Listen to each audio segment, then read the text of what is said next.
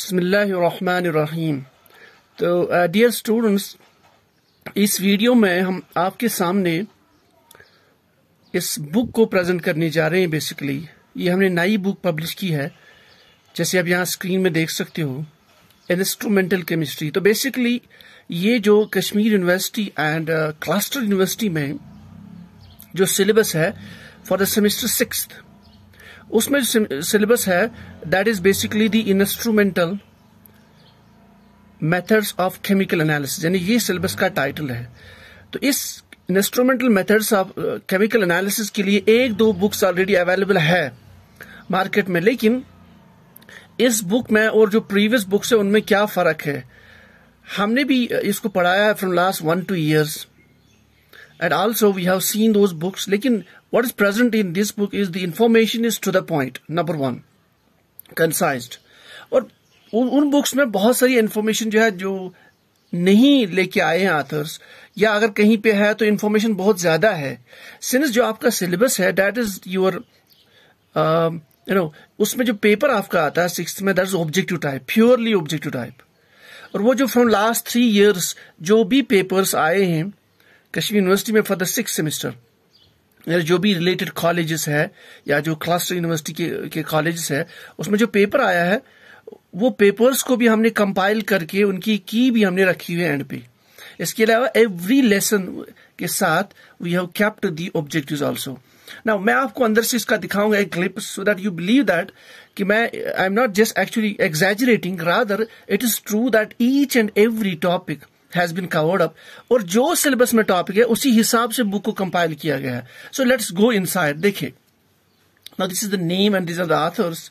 Let me just start the page number 1। So this is, आप यहाँ देख सकते हो, this is name, university, cluster university and others, and then we have objective question bank with each chapter, and then we have the previous years also. अभी तक जो इसके 3 यानी जो क्वेश्चन यूनिवर्सिटी की तरफ से जो पेपर्स जो सेमेस्टर्स निकले हैं उनमें ओनली 3 पेपर्स अभी तक हो चुके हैं। 3 बार people have appeared, students have appeared for the 6th semester on this instrumental methods of chemical analysis. तो 3 ही पेपर है, तीनों इसमें अटैच्ड है। ओके, ये आपके ऑथर्स हो गए। तो this is preface. Now preface में आप खुद भी देख सकते हो, I will not discuss this.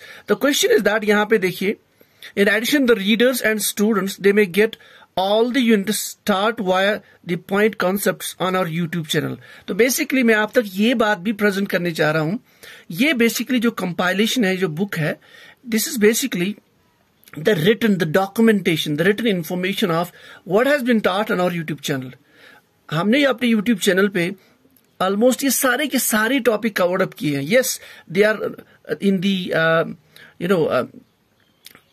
they are not actually in the form of a placed. उसमें कुछ टॉपिक्स आपको किसी एक टॉपिक के अंदर प्लेस्ड के जरिए मिलेंगे, कुछ टॉपिक्स अंदर दूसरे प्लेस्ड में मिलेंगे। सारे एक जैसे, सारे टॉपिक जिस बुक में है वो एक जगह पे आपको नहीं मिलेंगे। They are on the scattered form but the topics are available. Rather 95% of the topics जो इस बुक में है they are available on our channel, that is the concise chemistry. तो आप उसको वहां भी देख सकते हैं, ठीक है, which is already the most of the students from last few years they have been making use of those recorded lectures for the examination purpose. जिस तरह की polymer chemistry में almost I should say a lot of students from the valley they're actually using that polymer chemistry paper, and lot of students have actually expressed their thanks to the author. अब देखिए, तो you can also go to the concise chemistry. वहां पे आपको जो इस syllabus में जो टॉपिक्स है वहां पे भी इनको डिस्कस किया गया है। सो दे may also be useful for you people. Okay, let's move. ये आपका सिलेबस है। अब देखिए यहाँ पे what is actually special in the book. आपकी जो चैप्टर्स है इसमें, instrumental methods of chemical analysis में, this course code, properties of electromagnetic radiation chapter number 1। इसी में आपका दूसरा है सब chapter instruments for the optical chemistry. तो ये जो टॉपिक्स है, electromagnetic spectrum, general nature, wave parameters, radiant intensity, superposition and so on. अब देखिए हमने क्या किया है, हमने इस बुक में जो हमने चैप्टर लिया है, we have taken each and every topic, and each and every topic को हमने डिस्कस किया है टू द पॉइंट। हम इसके ब्रॉड थ्योरी में नहीं गए हैं, so that because we know that जो स्टूडेंट का जो एग्जाम है we have kept that in the mind, and also जहां पे थ्योरी हमें उस पॉइंट को क्लियर करने के लिए जितनी थ्योरी हमें चाहिए, that only we have taken care of, और rest of the theories we have eliminated, and to the point topics. जैसे आप देख सकते हैं यहाँ पे, let us see the properties of electromagnetic radiations. ये आपके सिलेबस हो गया। This is your the contents. I will just take you to the chapter 1। देखिए यूनिट 1 में जो आपका सिलेबस में टॉपिक था, that was the electromagnetic spectrum, that was the properties of the electromagnetic radiations. ठीक है, उसमें टॉपिक जो था electromagnetic spectrum. So this is what has been discussed, और जहां पे हमें लगा डायग्राम भी इंपॉर्टेंट है, so we have taken the diagram also for the benefit of the students. Second topic आपका है general nature of electromagnetic radiation, so we have discussed that to the point. We'll just take you to the few other topics. यहां इसको देख सकते हैं। Third topic जो आपके syllabus में, that is properties of electromagnetic radiation, to the point. Fourth topic है electromagnetic parameters, so these are the parameters and they have been discussed to the point. जो इंफॉर्मेशन आपको चाहिए, even I can bring it to your this information to you that कि यहां से अगर competitive exams में कोई क्वेश्चन आता है, so we have tried everything, we have tried to cover up that portion so that you may not miss that question in your competitive exam. चाहे आप in any you appear for your the PG exams or your net exams or related exams, जो भी portion यहां से आता है, इसमें जो भी टॉपिक्स है जहां से आपके नेट में क्वेश्चन आता है, इवन आपकी लेक्चरशिप में क्वेश्चन आता है, आपकी पीजी एंट्रेंस में क्वेश्चन आता है, so those also we have tried to cover up. ठीक है, तो these are some more topics. अब देखिए यहां पे इसमें it's also written absorption emission, and then we have covered up the absorption emission. Then we have the luminescence topic. मैं आपको एक चैप्टर थोड़ा सा इसमें दिखा लेता हूं, क्योंकि ये जो सिलेबस है basically it's very much scattered. We have tried to cover up all the information. Then the law of photochemistry is here, the law of photochemistry, and then you have the Stark-Einstein's law. फिर इसी chapter में जो syllabus लिखा हुआ that is the fluorescence and फास्फोरेसेंस. तो हमने इसको to the point discuss करने की कोशिश की है, आप तक प्रेजेंट करने की कोशिश की है. Then you have the other things, instrumentation, prism, laser is there, and this is the multiple questions. अब basically यहाँ पे एक बात मैं आप तक दोबारा लाने की कोशिश कर रहा हूं कि इसमें बहुत सारी जो आपके यूनिट्स में जो टॉपिक्स है सिलेबस में, कोई ऐसा टॉपिक है जो 2-3 बार इसमें डिस्कस किया हुआ, कुछ पॉइंट्स इसमें ऐसे हैं, कुछ टॉपिक्स ऐसे हैं जो हर चैप्टर में डिस्कस किए गए हैं. यानी सिलेबस में तो इसको डिस्कस किया गया, बट हमने क्या किया, वी हैव, अगर हमने इसको चैप्टर नंबर 1 में डिस्कस किया है, so we have eliminated that in the chapter number 2. और चैप्टर नंबर 2 में हमने उसका नंबर भी दिया हुआ है, that it has already been discussed, please go to that particular page and to that particular chapter. तो इस तरह से हमने इसको कंपाइल करने की कोशिश है. वेरी कंसाइज्ड बुक है, आप यहां पे देख सकते हैं. I will show you the page numbers. ये आपके मल्टीपल चॉइस क्वेश्चन. तो आइडियली अगर आपसे पेज नंबर्स देखिए including these multiple questions, so your page numbers are 69 pages. आप देखिए यहां पे 69 पेजेस, ठीक है. और यहां पे आप देख सकते हैं, यहां से आगे you have the previous year question papers, university of Kashmir में डेट भी दिया हुआ है. This is paper number 1. Then you go to the paper number 2. I'll just take you to the paper number 2. This is your paper number 2. That is January, February में जो exam हुआ था. और जो तीसरा पेपर इसमें अभी रिसेंटली आया था, that is your paper number 3. So this is your paper number 3. अब इसकी जो की है, आपको की भी दी गई है लास्ट पे. You can see this is your key for the December, January 2020, and then you have the February 2019 key, and then we have one more key for the 21.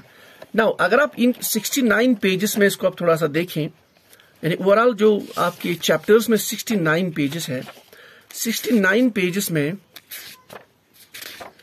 आपके आइडियली कितने पेजेस है जिनको आपको पढ़ना है बेसिकली. अब देखिए, so this is the total number of pages 69. अब इसमें अगर आप ऑब्जेक्टिव को एलिमिनेट करें, so you have almost 1, 2, 3, 4, 5 pages. तो 5 pages में ऑब्जेक्टिव क्वेश्चंस की हैं. So if you see, you have 5 chapters एक 1 chapter number 1, unit 1, unit 2, unit 3, unit 4. So total you have unit 4. Now her unit में you have these multiple questions. तकरीबन 5 page पे है वो questions. तो 5 पेज पे अगर आप 4 यूनिट्स का देखिए तो 20 पेजेस वही हो जाते हैं. That means overall if you remove out of 69 और 17 इफ यू 20 पेजेस, अगर आप 20 पेजेस को रिमूव करेंगे, so you have to only read, you have to only prepare for 50 pages. So what we have done, we have concised whole this information and we have compiled this within only 50 pages. Means अगर आपको now exam prepare करना हो for the instrumental analysis, which is you have to just go through the 50 pages. लेकिन हाँ, we assure you that we have taken all the information जहाँ से question आता है, even जो competitive exams में भी question आते हैं. I can assure you that you go for GATE exam, you go for NET exam, you go for any competitive exam all across India, जो topics है जो उस सिलेबस में होते हैं उसमें जो इन्फॉर्मेशन है that has been presented here, चाहे it is chromatography, it's absorption spectroscopy, it is emission spectroscopy and whatever it is, so that information all is present here. So it's very concised 50 pages. इसके अलावा जब student कोई भी topic इसमें पढ़ेगा, if he feels that somewhere there is a mistake, या sometimes ये भी होता है कि टाइप ऑफ मिस्टेक्स होती है, या जब आप कंपाइल बुक को करते हो इसमें कुछ मिस्टेक्स होती है. So we are always there for your help, that you just put up the call that sir यहाँ पे गलती हुई है, इसको please what is the meaning of this term, या मुझे समझ नहीं आ रहा, may be it's a mistake, so we can rectify this in the second edition. So please write down that, you can write down the number if you need that help also, so will be available for you. So you can write down your number, for example, you can call here 8491857406. यानी अगर आप जब इसको book को पढ़ेंगे, इस 50 pages को, ideally अगर आपको किसी टॉपिक में अंडरस्टैंडिंग नहीं हो रही है, you can put up the phone call, will be इंशाल्लाह फॉर योर हेल्प ऑलवेज. ज्यादा से ज्यादा ये हो सकता है कि अगर हम बिजी हो कहीं पे, so we may talk after 1 hour, after 2 hours, but इंशाल्लाह will be their help for your help. सो आप इस पे आप व्हाट्सएप मैसेज प्लीज कर लीजिए पहले, और व्हाट्सएप मैसेज में आप लिख लीजिए that I have certain queries and questions in your book, so inshallah will be there available for you, so we can solve the problem. So thank you. 8491857406. You can put up the WhatsApp message also.